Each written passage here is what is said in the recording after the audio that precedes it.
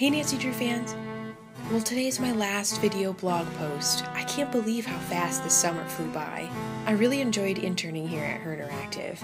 I loved learning all that I have and working intimately with such a great team. I loved making these vlog videos for you all. I enjoyed baking all those Nancy Drew recipes, and I thought it was really cool that some of you made them too. I especially enjoyed making the mini-series for you all. It was such a fun thing to make. I had a great time bonding with my coworkers. I'm so glad you all love the mini-series so much.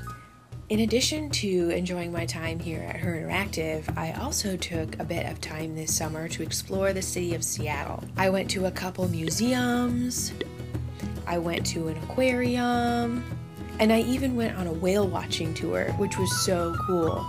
We got to see orcas. Seeing them totally reminded me of Danger on Deception Island, which was totally cool. But I am excited to be going back to Chicago. I do miss it. A couple people have asked me what is the first thing I'm going to do when I get back to Chicago, and I might have to say get a Chicago-style hot dog from Portillo's. It's kind of a tradition for me to go back to Portillo's if I've been away from Chicago for a while, so I'm really excited to eat one of those hot dogs. Also, I miss my real dog.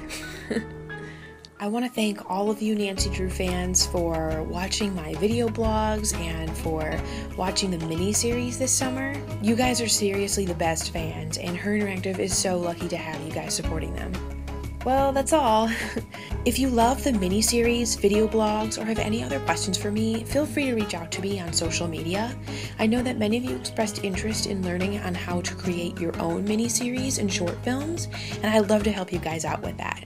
Well, this is the final report of HeR Interactive's summer intern. Good luck in school, in work, and in all your other adventures. This is Ellie, the 2015 summer intern of HeR Interactive, signing off.